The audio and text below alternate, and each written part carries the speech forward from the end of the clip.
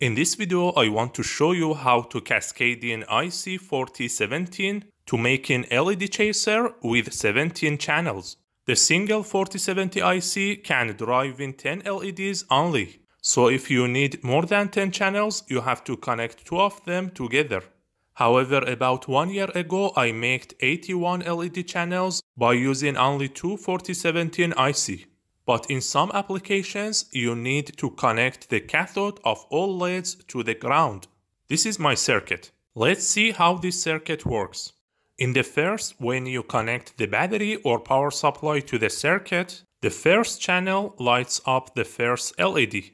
At this time, because the base of these two transistors connected to the last channel of the first IC, and because the voltage at this channel is low, so the PNP transistor switched on and guiding the clock pulses to pin number 14 of the first IC. So the LEDs lights up one by another. At this time, the last channel of the first IC become high.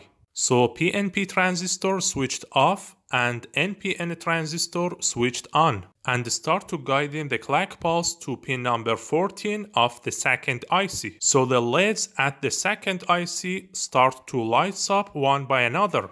Then the last channel in the second IC, which connected to the reset pin number 15, reset both ICs. And this process repeating again and again.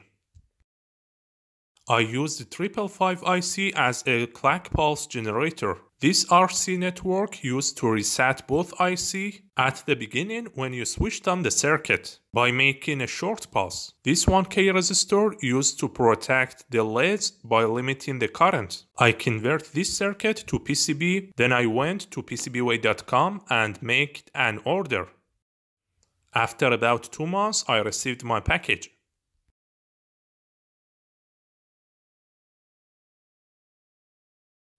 Then I soldered the components on the PCB. And as you can see, it's working.